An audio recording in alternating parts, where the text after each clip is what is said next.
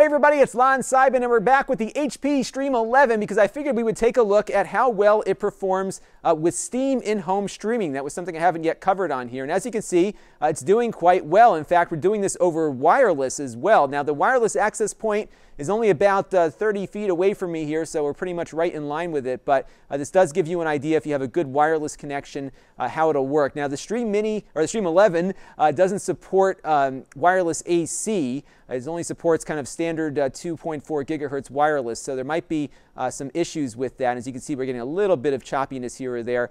So the best option, of course, would be to plug in a USB to Ethernet adapter to get that wired speed, or move yourself closer to the access point. But as you can see, it's definitely playable, and if you wanted to find a cheap way to play some of your higher-end PC games on your lap, this could certainly fit the bill for less than $200. This is Lon.TV, and thanks for watching.